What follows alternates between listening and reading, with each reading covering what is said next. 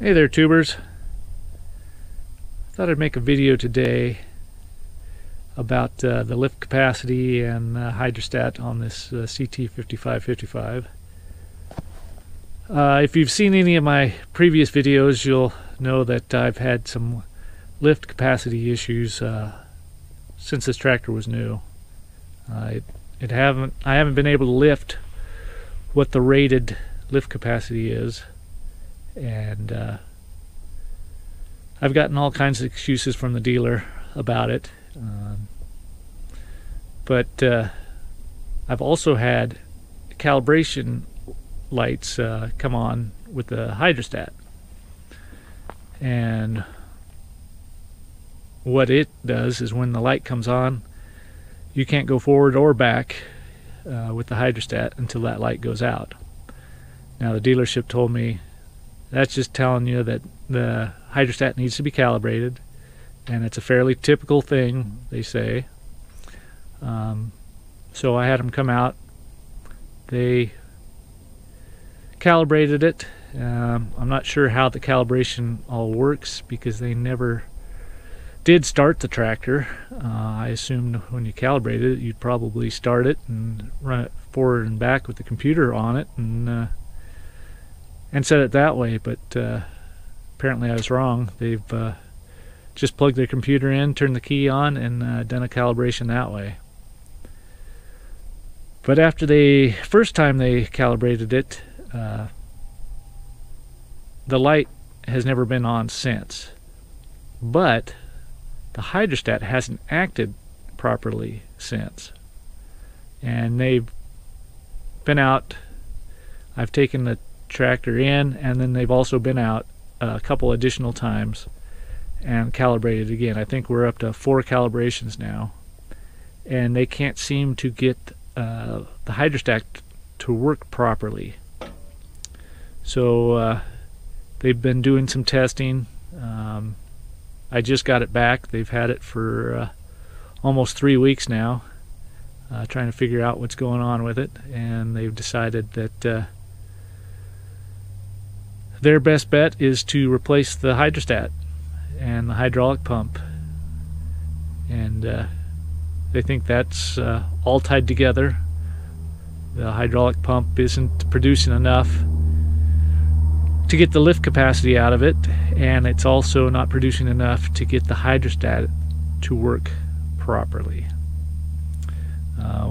They originally tested it, said the pressures were very low for coming from the factory. They thought possibly somebody from the factory had just not set the pressures at the right setting, so they had to order some special equipment from Bobcat to turn the pressures up, which I'm not sure what all that entailed, but they turned the pressures up and it did not help with the lift capacity or the hydrostat. So they assume that the hydraulic pump is bad, and they're gonna split this tractor here whenever they get delivery of a new pump from Bobcat. So I thought I would do kind of a before and after video, show you what it's lifting now, kind of what the hydrostat is doing, and then when I get it back, see how big of a change, if any, there is. So with this tractor and loader setup, it is rated at 2,340 pounds lift capacity, and that's based at 2 feet from the lift pivot. So that'd be out in this area somewhere. So if you had just a regular bucket on, that's basically the front of the bucket, and it doesn't pick that up. So what I've done here is got my excavator muck bucket here, and I know that this thing, when it was new, is 1,780 pounds, and that's without the lifting pins. They're about 25 pounds each, so that puts it at about 1830 or so, And then there is a little bit of mud in there, but not a whole lot, so I would add probably 20 pounds. That'd be more than enough, I would assume, for what's in there. So that ends up being around 1,850 pounds. And if I did my calculations properly, 1,850 pounds at 31 inches from the pivot point should make the tractor think that it's at 2,300 and roughly 2,350 pounds. So right at lift capacity.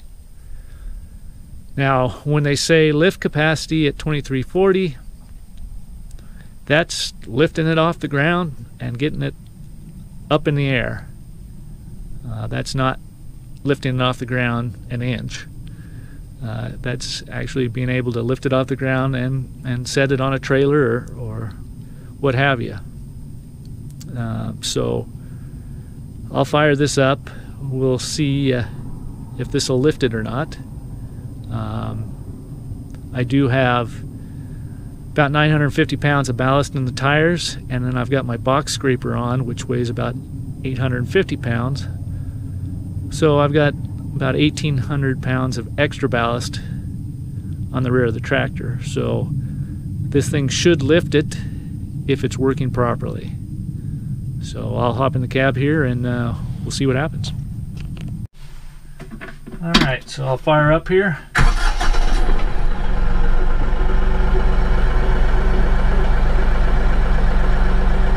Now at an idle, I don't know that I would expect it to lift it, but we'll see what happens.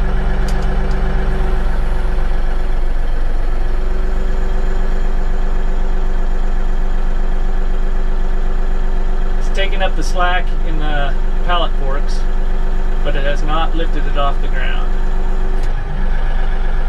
So, you get it up to about 2,000 RPMs here and see what happens.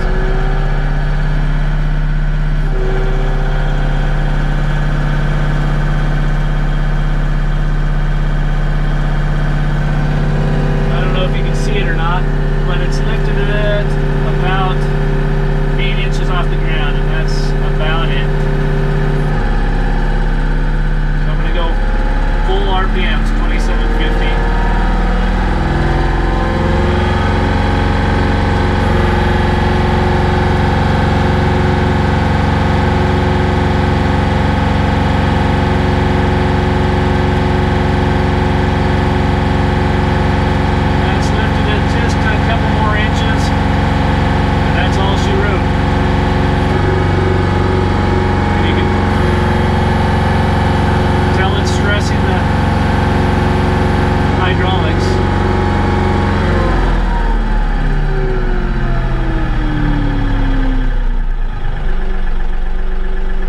So in my opinion,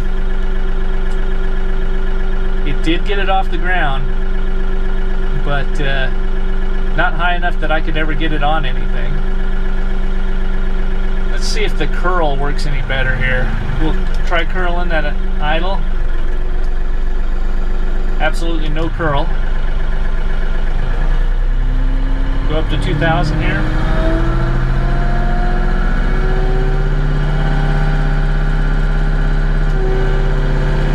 Again, no curl. It's a definite pressure being put on the hydraulics. We'll go up to the 2750.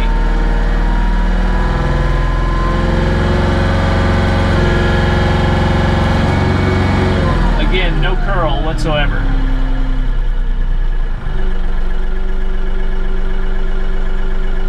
So in my opinion, it's not doing what it should do,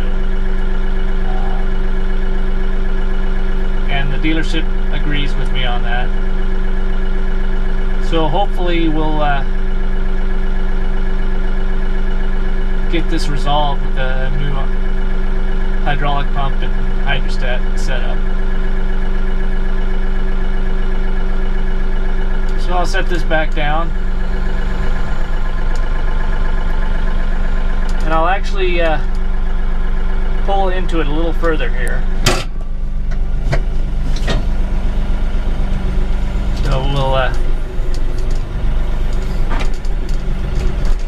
get it in at the 2-foot range and see if that makes much of a difference. I'll jump out and measure that and make sure that we're at 2 foot, and then try it again.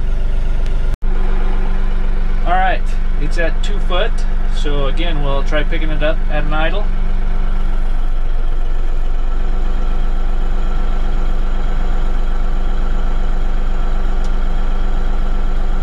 It looks like I got it about a foot off the ground this time, but that's all she's going to do. Go up to 2,000 here.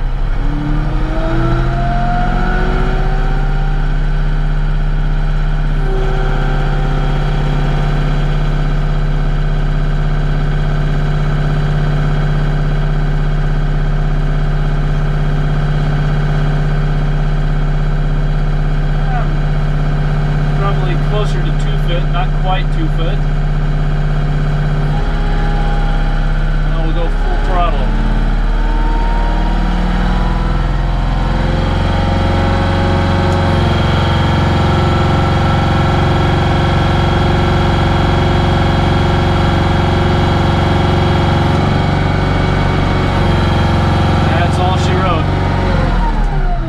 I'll jump out and measure this real quick, just see how high it did get it off the ground.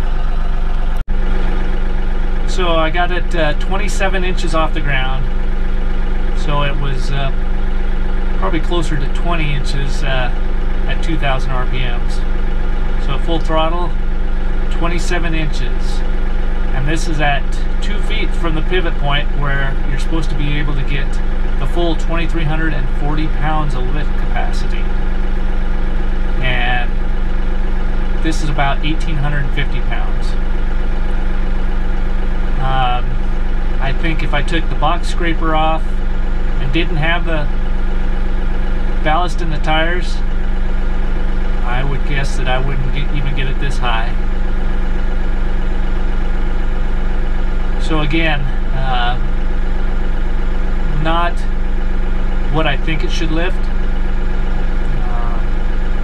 Of course, there's some of you guys out there probably know a lot more about this than I do, and if you care to, throw some comments in below and let me know your thoughts. But the dealership has agreed that it's not lifting what it should, so they're going to tear it apart and see if they can fix it. Now, as for the hydrostat, it cuts in and out, and I'll see if this video will pick up what I'm talking about. You can hear it more in the noise of the hydrostat than anything. Let's see if I can pick something up here.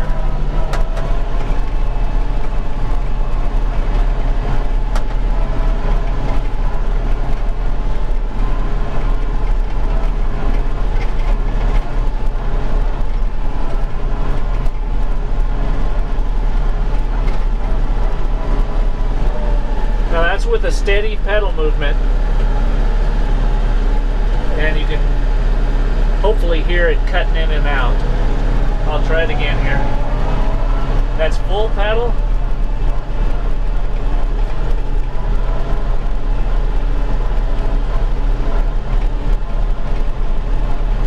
And it cuts in and out as if I was letting on and off of the pedal. They seem to think that that's tied to the hydraulics, and replacing that hydraulic pump should cure that. So I'm hoping they're right. Otherwise, I'm not sure what the next step would be. So again, I'll see if you can tell or not.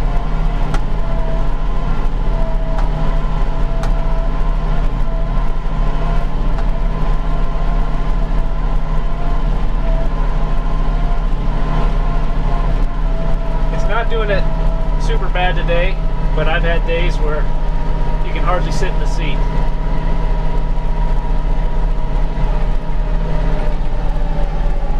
And like I said, this is going to be a two-parter, before and after. or I'm hoping it's only going to be a couple weeks before I get it back, but hard telling with the way parts and delivery are going these days.